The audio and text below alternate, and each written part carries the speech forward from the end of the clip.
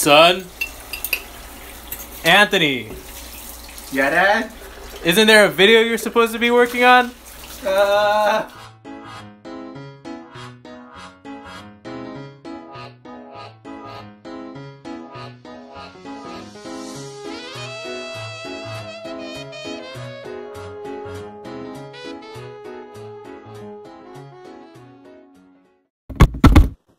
There are some messages that we might not want everyone to understand. For instance, our new secret plans about artificial intelligence. For this reason, we created ciphers to encrypt messages. Some early ciphers, such as the Caesar's shift, worked well. However, they were easy to decode. So early in the 20th century, mathematicians were trying to develop ciphers that were effective but difficult to decrypt. So in 1929, Lester S. Hill produced a cipher based on matrix multiplication. So like many ciphers, the alphabet is converted to numbers. So A becomes 1, B becomes 2, etc. So for this reason, when we're doing mathematics on the numbers, we will do everything with modular arithmetic, mod 26. So for our example, AI becomes 19. And to encrypt the message, we convert it into a vector and multiply it by a key matrix. So this could be any matrix predetermined by the sender and the receiver, such as 1, 3, 2, and -1. To encrypt the message, you multiply the message by the key matrix. And this will, in our case, give us 28 and -7. But remember, this is mod 26. So this is equivalent to 2 and 19. Mod 26. So what is significant about Lester's cipher is that it achieves Shannon's diffusion. And what this means is that if you multiply a similar message where, say, only one letter is different, say you change an A to a B, the entire message will be different. This would give you 29 and -5, which is equivalent to 3 and 21. So this makes it a very effective encryption method for being difficult to decrypt. To decrypt the message, when you know the key, you simply multiply the encrypted message by the inverse of the key matrix. And so the inverse of the key matrix is the matrix that's multiplied by the original key matrix will give you the identity matrix. However, you have to be careful because the modular inverse matrix will be different than when you normally find the inverse of the matrix. In our case, the inverse is 15, 19, 4, and 11, which multiplied out gives 391 and 217. Mod 26, this is equivalent to 1 and 9. And as you see, we have got back our original message about artificial intelligence. Rather than performing the Hill encryption 100 times by hand, it may be easier to use the Python code. This one is in Jupyter Notebooks using the Juno interface on an iPad. The first thing we must remember is that our input when using the Hill cipher must be restricted to having no capitalized letters and also no spaces in between. Once we have an input just like this, which can also be automated, we can go ahead and convert every single one of the letters into numbers. For example, A to 1 or 0, B to 1, C to 2, and so on and so forth. This index is easily accomplished in this section of code by using the innate ASCII indexing. Since we are using the Hill cipher, we must have our inputs grouped into the n value of the n by n matrix. So in this case, we're using a 2 by 2. We must also group our inputs into 2s. If we were to try to encode the word today, we'd group TO into one box, DA into another, but then when it comes to Y, well, we have an issue. In order to resolve this, we check the length of our input using modular arithmetic and mod 2 and test whether it's equal to 1. This checks whether our number of values is odd. If it is, then the letter B, value 1, which is automatically added to fix the length of code. We have our key matrix initializer. Over here, we have all the values which could be modified as you wish. As long as there is a modular inverse to that matrix, it will work. Then we get to the encryption process. If we remember that we've grouped by 2s, when we have an input of length 6, the number of groups we'll have will simply be 6 divided by 2, which gives us 1, 2, 3 groups. Cycling through these groups in a for loop allows us to address each one of them and take a look at the numbers which are inside them, because at this point we've already done the letter to number conversion. So we take a look at these two numbers, n1 and n2, and then we multiply them against the matrix, the key matrix, to find encrypted numerical values. In order to get our encrypted message in letters, we go ahead and reverse the ASCII indexing process shown in this section of code. At this stage, we have different groups with different values of numbers. We join them all together after converting them into characters, and voila, we have our change from hello dudes, how are you to gibberish. So in the encryption process, we took our various inputs, A and B, converted them into numbers, N1 and N2, and then had those multiplied by our matrix K to get new values, N1 and N2 prime, which were then converted back into letters A prime and B prime. This entire process may easily be reversed by using the K inverse. However, since we're working in mod 26, this has to be performed slightly differently because we must have whole numbers in our matrix. And when we take the inverse of a matrix, we may have fractions.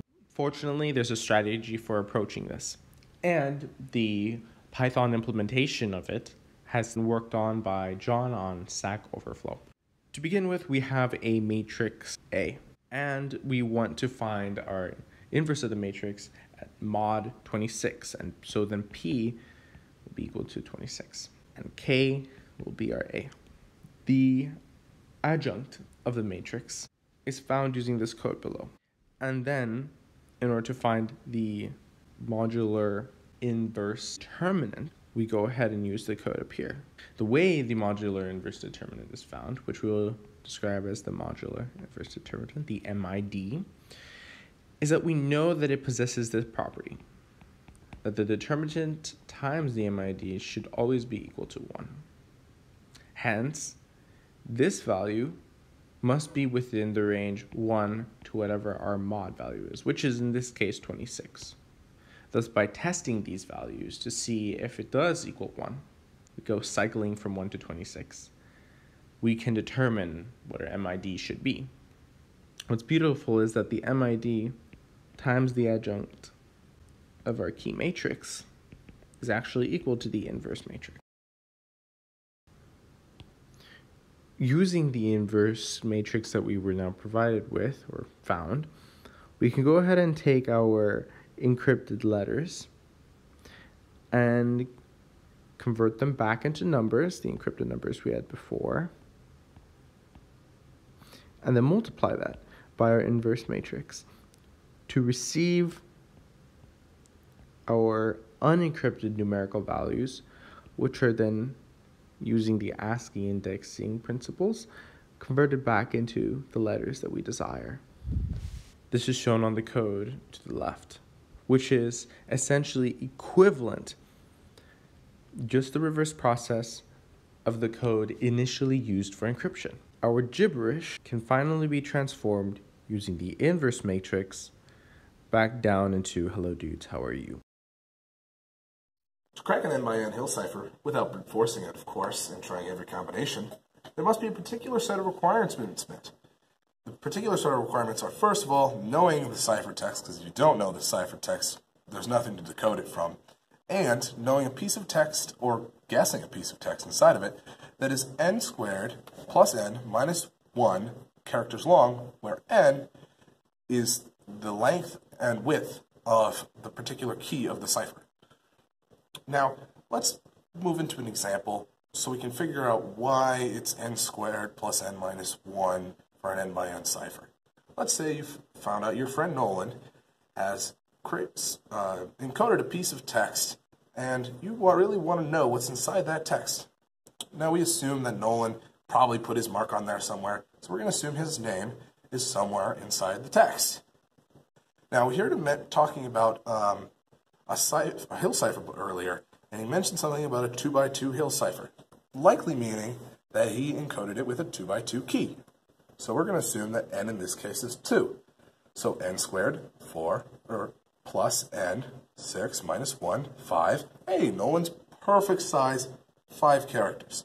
So let's assume, we don't know where it is in the text, but let's just assume that it's in the first position, just so, you know, he put it in the first position to figure out where it was, or to just mark that it's his. So we put his in the first position and we compare. So n goes to U, O goes to V, L goes to V, and A goes to Q, and N goes to E. Because it's a 2x2 hill cipher, we know that it goes in by chunks. Mainly, U and V go, or N and O goes to U and V, and L and A go to Q and V. In particular, we can write it mathematically as the key times NO equals UV. Likewise, the key times LA equals VQ. Now, if we want to figure out what the whole point is to figure out what the key is, so we can decode the whole message. So we take the key and we multiply it by the whole, so we can start to figure it out. Okay, so we're going to compress these two together so we can reverse engineer the solution. So we have this the whole matrix, NOLA, equals UV VQ. Now that we have it set up, we can convert this into numbers, because you can't do math with letters unless you're in algebra. So we know K, 14, N is the 14th letter, O is the 15th letter, L is the 12th letter, and A is, of course, the first letter. U is the 21st letter, V is the 22nd letter, as well as V is also the 22nd letter, and Q is the 17th letter. Now we have numbers, and we can do some lovely mathematics. In this particular case, we're going to, when we're trying to figure out K, we'll have to divide by this matrix here. Now, any of you who have done anything about matrices will know you can't just divide matrices, you have to take the inverse. So we'll take our matrix over here, and we'll multiply it by the inverse of the matrix over here.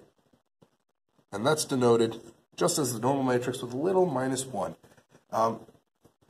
Multiplying by the inverse is very similar to dividing. It's just much easier to do with matrices, as you can't always divide, and most of the time can't divide. If you take this and figure it out, you'll figure out what the key is. Now remember, we don't want to multiply our ciphertext by the key to get out the original text. We want to take the inverse of the key, because the key the key locks it, and the inverse of the key unlocks it. Now, if we multiply it by the ciphertext and we end up getting out something that's all jumbled, then we know that Nolan is in the wrong position. And we must move it around, testing out each position to figure out where Nolan is in the text. This is where the n squared plus n minus 1 comes in extremely important. Because if we only had, let's say we didn't know, let's assume his name was Nola instead of Nolan, and it was just only 4 characters long. Well, we have a bit of an issue, because now we would, we'd be fine on our first try, and this would still work, and our mathematics would work, and if this was the right position, it'd be great. But when we shift it over 1, you see we only have one chunk, which I've denoted with these black bars as different chunks. You'll see that we only have one chunk and 2 halves of the chunk. And because it's a 2 by 2 matrix, it only works in chunks of 2. And if you try to, squeeze 2 chunks together, your results will not be correct or mathematical.